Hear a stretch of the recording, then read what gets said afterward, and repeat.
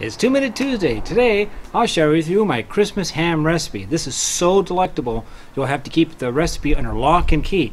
And the best part is, you will only need 7 common ingredients and a barrel house cooker.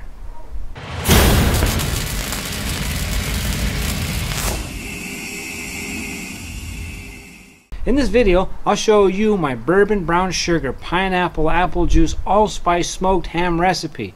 Whew, that was a mouthful. So let's get started. The recipe is in the description below. Buy a pre-cooked, cured, and/or smoked ham of your preference. It can be bone-in, bone-out, spiral-cut.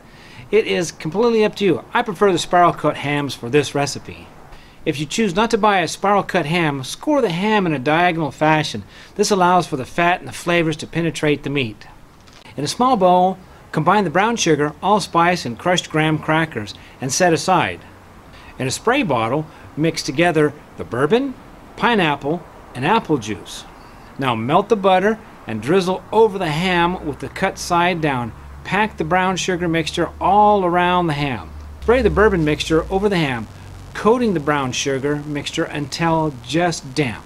Once the cooker is lit, toss a couple of hickory or pecan wood chips onto the coals, then place the ham on the grate on the middle level of the cooker and insert an oven-safe cooking thermometer into the ham near the middle.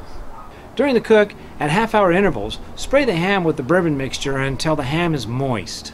The ham will cook for about 2 to 2.5 hours, but this is dependent upon the size of your ham. You will want the internal temperature to reach 140 degrees. It's been a little bit over 2 hours and the ham has reached 140 degrees. Take the ham out and let rest uncovered for 20 minutes, then carve and serve. Well, there you have it. Another great recipe for your Christmas ham, and remember to lock the recipe up in a safe place.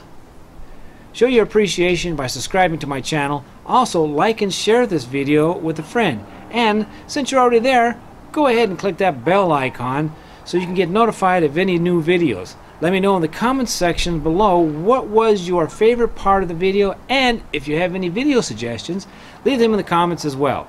If you have a recipe you would like to share, leave it in the comments below, and if I like your recipe, I'll feature it in an upcoming video. I'm Bourbon Birch. I'll see you next time.